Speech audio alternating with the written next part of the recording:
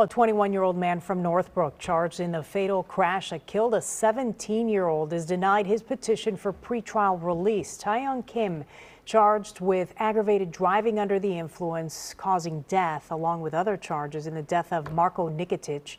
He was a senior at Glenbrook South High School. That crash happened on Mother's Day. Glenview police say Kim was speeding when he struck Nikitic's vehicle.